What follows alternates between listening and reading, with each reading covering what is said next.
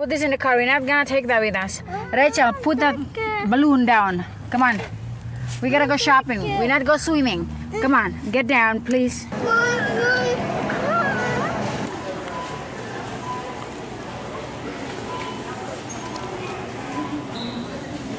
Saya tidak membeli dengan apa yang tercatat di dalam saya punya nota pemirsa, karena ini anak dua ini mereka sangat membuat saya kepusingan sekali. I just can't. Nanti mungkin besok kalau saya mau pergi ke ya, you gonna play that later at the pool. Nanti besok saya akan pergi ke markas militer untuk membeli apel di sana, dan ada 2 atau 3 lagi makanan yang harus saya beli di base militer ya, karena saya pikir di sana lebih bagus mereka punya barang. You can't wait to go swim. Yeah, can you do it? Help mommy now. Oh. Pull it back. Pull it back now. Pull it back. Get out of the way. Move here. Move with Rachel. Pindah di sini. Come on. Ya, pindah. Good job. Hey, girl. Okay, can you go to your seat, please? No, help. You wanna help Rachel? Go with Rachel, please. Saki, I say go with Rachel right now. Saki, nggak dengar kayaknya deh.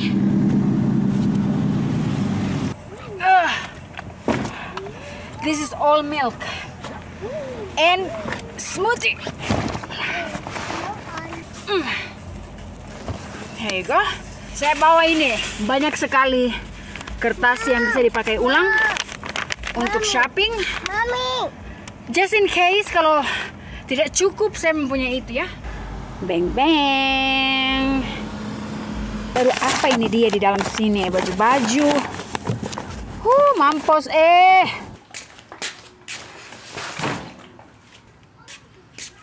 Say happy 4th of July.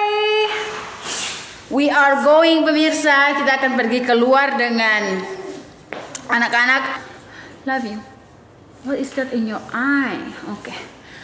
So you guys have food, have drinks. Yep. Bye, Shadow, Willow, Ronan, Hunter, Stella, Zoe. I like your shirt. It's a wolf. No. I do it. You can do it, Rachel. Beautiful day, pemirsa.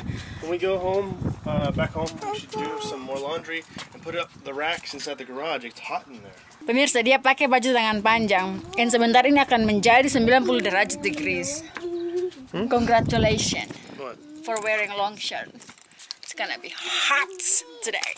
Let's go. Saya punya tas literally bergantungan di badan saya seperti begini supaya easy access. I have some candy. Oh, thank you. You got candy. Say thank you. Oh, we're gonna have to go walk. Come on, let's go walk. Let Mama open. Pemirsa, lihat ini mobil-mobil mobil-mobil zaman dulu kala. Oh, sana itu mereka punya parade pemirsa. Kita lihat ini mobil-mobil MG bagus sekali.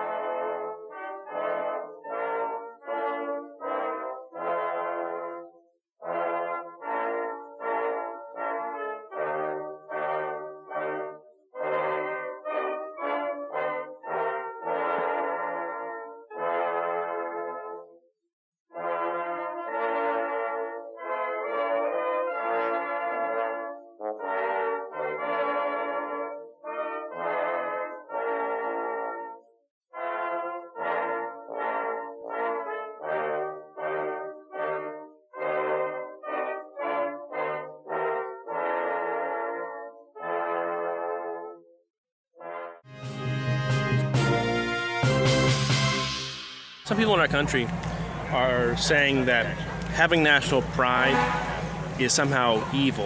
And they say that the American flag is like a swastika, it's a hate symbol. It's not. It's supposed to be a symbol that unifies all of us by all genders, any race, everything. No matter what you are in America, you are American as a citizen. And that flag represents you. It doesn't matter if you're gay, if you're black, you're Mexican, if you're Asian. It doesn't matter what you are. If you are part of America, that flag represents you. So it's not a symbol of hate or oppression. And I'm not saying that America's perfect. We've had things we've done wrong, and we have things that are not perfect, things we could improve. But one reason why we work towards improving it is because we want to be unified on that flag. A country for all people equally free. And that flag doesn't represent one set of politics or any group of people. It represents the country and its unity. And one of the reasons why people denigrate it so much is they are opposed to nationalism in general. The idea that you take care of the needs of the people that live in that country first, not last.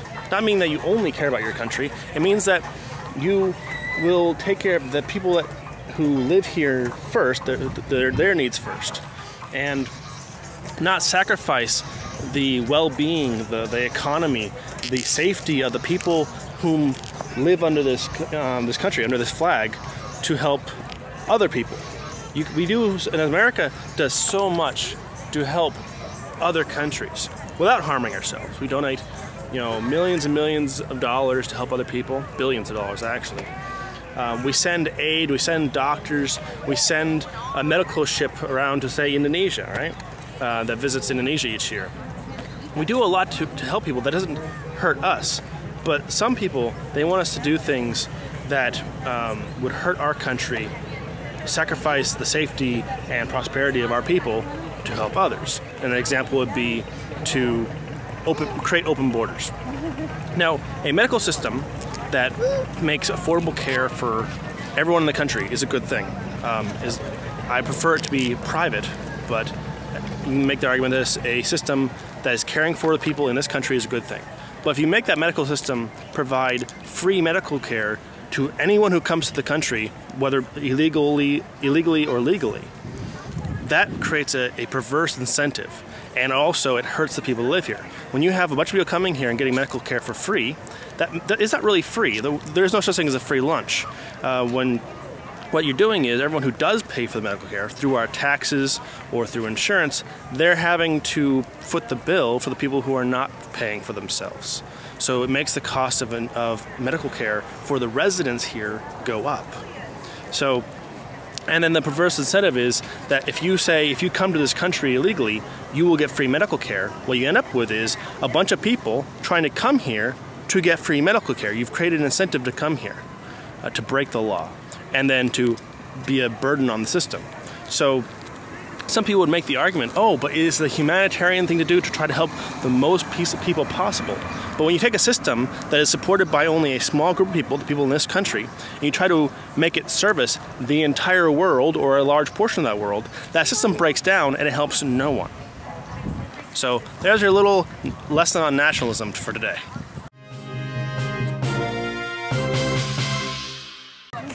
But we've had people from every group who have fought in our army and in our navy and our air force. The country isn't for one group of people. Ada anjing di sini. Saya pikir tadi tidak bisa bawa anjing. I thought we cannot bring the dog. I don't want to burn their paws. But it's not too hot, right? Yeah. Okay, let's go. Yeah, there's cookies and ice cream over at the church if you want to go. No. Okay. Saya ingat waktu lalu ketika kita pergi ke gereja itu and ambil ice cream dan makanan, and Travis dia pergi cari exit first. Dia bukan pergi ambil makanan first, tapi exit first, pemirsa.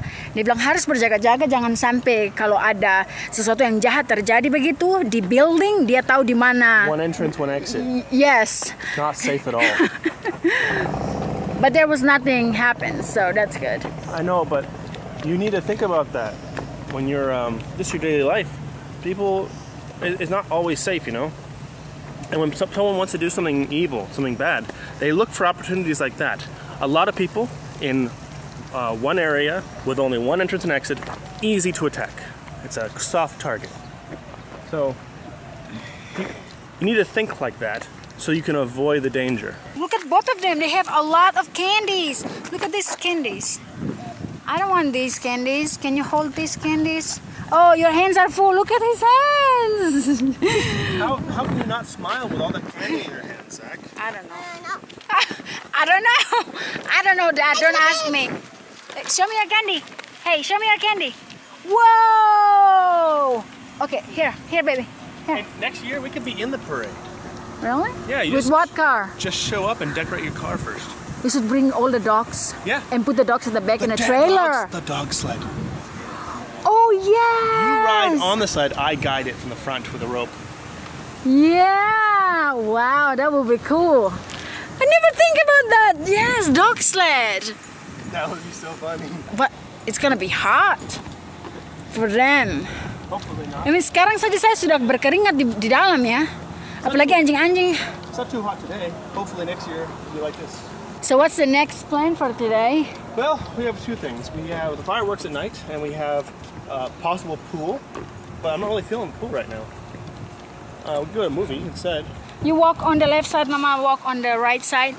Because if something happen, saya ketabrak duluan daripada dia. Come on. You know, saya merindukan hari-hari di mana kalau saya pergi keluar dengan Travis, yang kita bawa adalah Shadow, Willow, you know, Ronan. Rachel, you walk on the left side. Look at her walking like a boss. Honey, you should be on the right side. Rachel on the left side.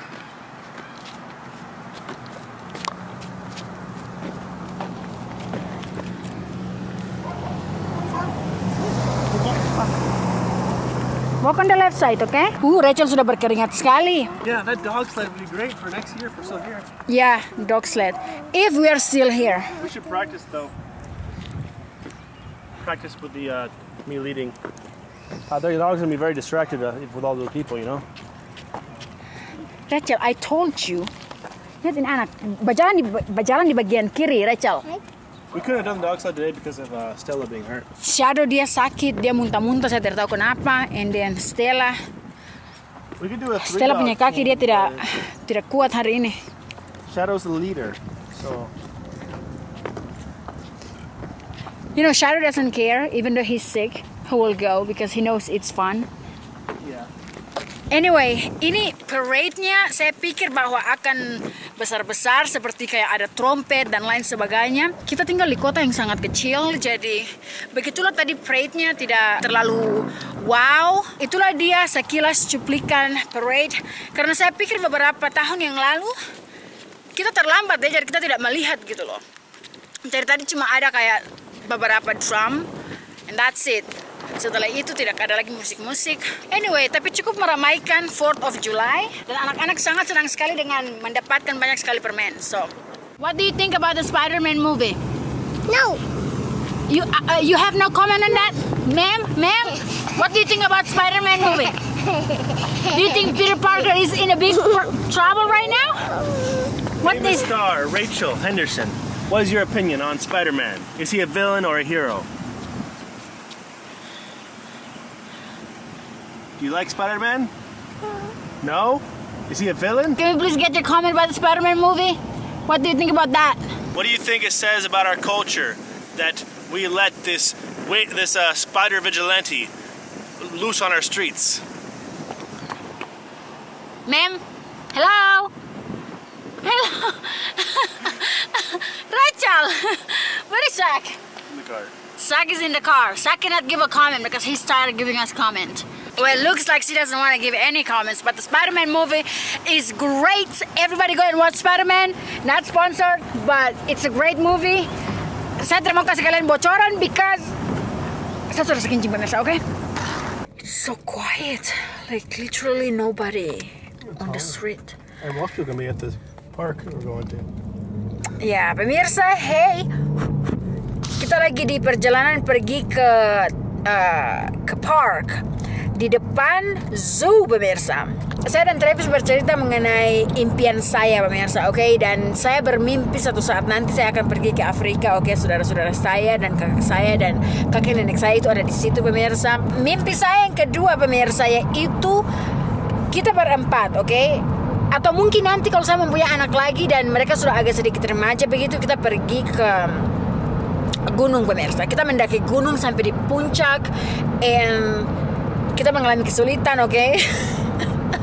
Oke, saya pikir saya akan kasih pakai bahasa Inggris. Jangan sampai si Travis dia pikir saya bercerita yang tidak tentang dia, pemirsa. Oke, gosip. So anyway, maybe there are anacondas or bears or mountain lion, pemirsa, on the mountain, and they probably hungry and they try to attack us because we basically not only are predators but we are food too to other animals. So we fight with them. We try to survive in the wild. That's my dream. You have a weird dream.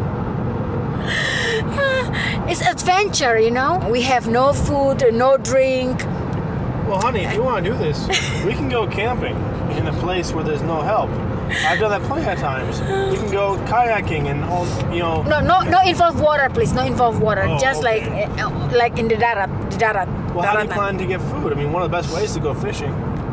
Well, there are bananas on the mountain, probably. Not every mountain has bananas.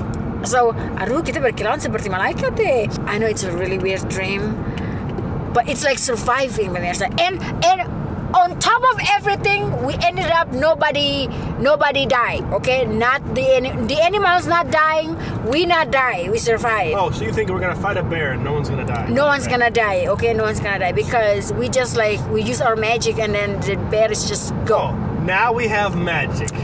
I mean, not magic like magic. It's like, okay, we find out something and the bears just go and not eating us anymore, like that. And then we came home and our story becoming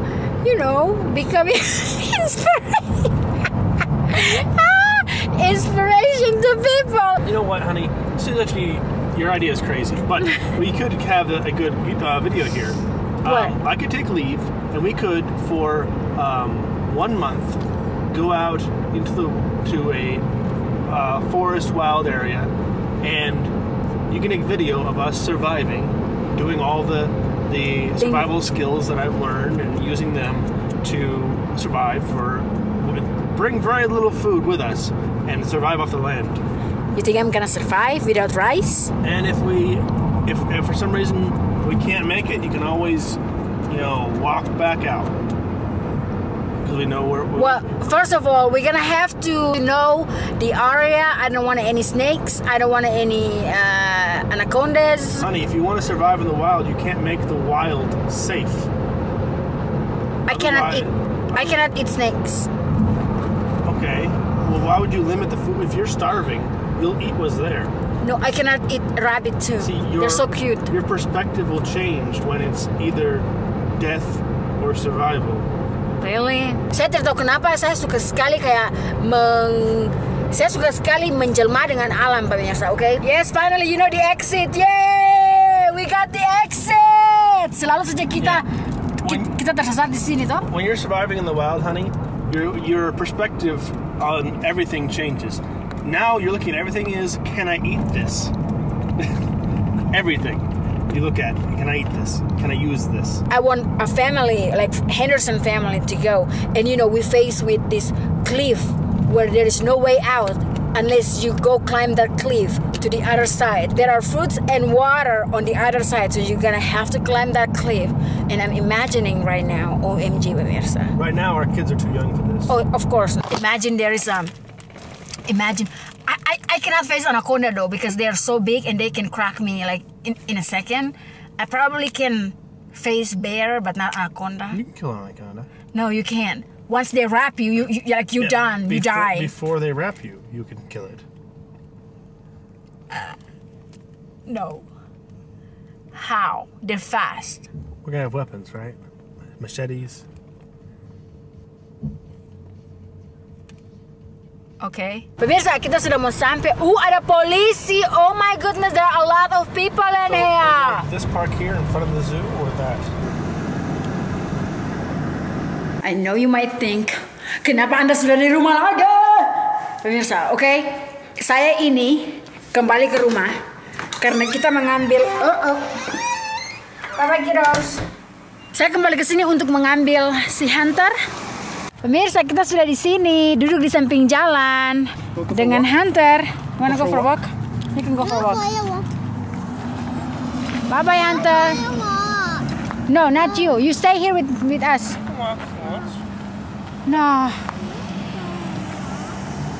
You stay here with mommy, okay? He wants to go walk. You gotta stay beside daddy. Don't go far from daddy, okay? Honey, hold him, please. Bye-bye. Rachel, say hi. Pemirsa, kita sedang menunggu sedikit lagi. Ini jam 9 malam by the way, and masih terang ya. Look at this. Saki is walking with daddy. Daddy? Yeah. Oh, sudah mau mulai dong ini. Anyway, pemirsa, di sini orang, aduh pemirsa, ini lagu di belakang ini bikin saya copyright. Saya mau bicara cepat-cepat supaya tidak dapat copyright. But anyway, pemirsa, so di sini banyak sekali orang yang membawa tenda, membawa makanan. Mereka kayak mau bercamping begitu. He's so like patient and calm when people want to pet him. Like kids run up to pet him, and he's like, okay, Okay. no big deal. Doesn't jump, doesn't do anything. He just sits there and takes it.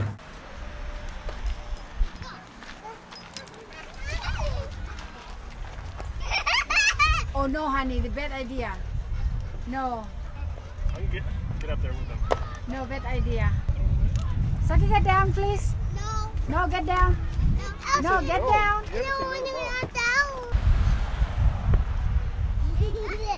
Look at daddy's in the top. You wanna go on top?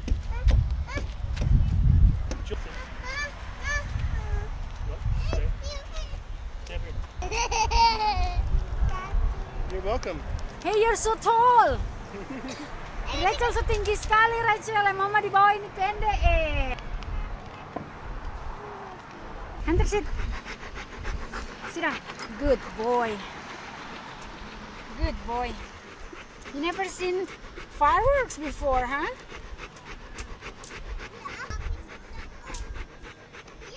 Ini sekarang sudah jam 9.30. Firework. Ini dia adalah peringatan kembang api. Bahwa kembang api yang besar itu dia sudah akan datang, pemirsa. Jadi ini kayak masih, kalau di makanan itu kayak appetizer, pemirsa, oke? He's smiling. Oh my god, he's so happy. He's smiling. He's like, yes, today is my day. Yeah, I get a massage. Oh, look at those fireworks.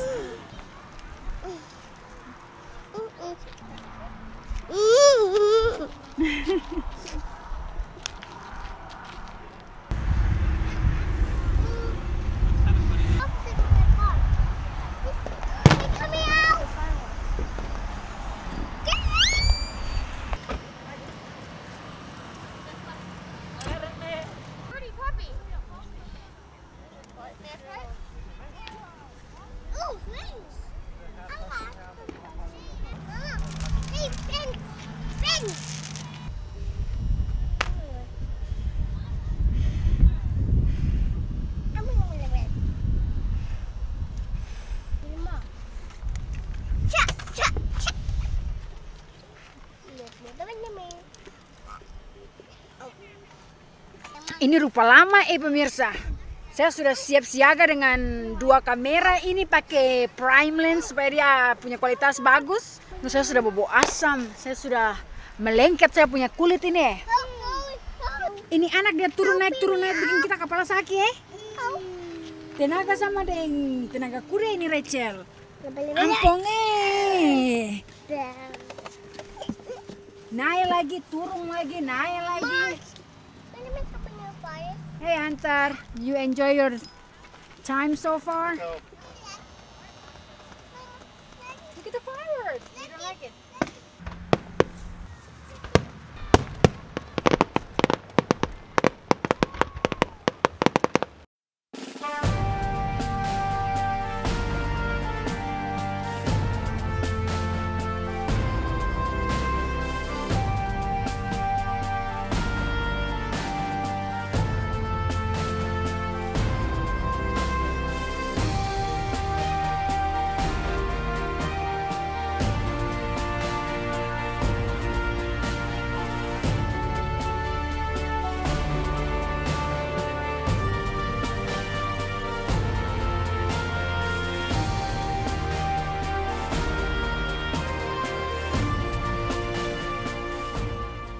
banyak anjing di sini di Amerika terkenal bahwa mereka takut dengan fireworks, aka what's fireworks again? Petasan pemirsa. Buat saya punya anjing, kecuali kalau Zoe mungkin dia berteriak-teriak ya. Cuma kalau yang besar-besar itu, kalau Stella saya belum tahu ya. Cuma kalau family of Shadow and Willow, mereka tidak takut. No cares. Pemirsa, kita baru saja pulang. Willow, ngana ini cek. Ini Willow, dia cek si Hunter dari manakah dirimu. Kamu berjalan di mana tadi meninggalkanku sendiri. So ini tandanya dia ngecek ya, karena mereka punya penciuman kan tajam tuh. Jadi dia kayak mencari tahu, kayak investigasi FBI, oke, CSI, oke. Kita punya 4th of July, tadi itu saya punya pertama kalinya pergi melihat kembang api di kota ini ya. Harus sampai kepala saya gatal ya, seperti kayak banyak sekali kutu dan kelelawar dan MJ laba-laba di kepala ini. So, ini setelah dia makan 2 tempat ini pemirsa, dan dia masih bergonggong. Setelah bilang jangan coba-coba Anda menyentuh makananku. Willow, Ronan say bye-bye. Ronan cium dulu Ronan. Ronan cium dulu. Cium Ronan. Ronan tidak mau cium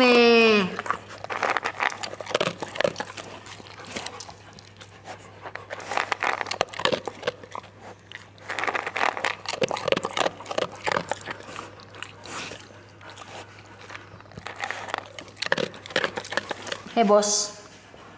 Hey om. Oh my goodness. Dia pegang saya punya kamera yang kasih ke bawah begini. Om tua. Ngana so tua cintaku.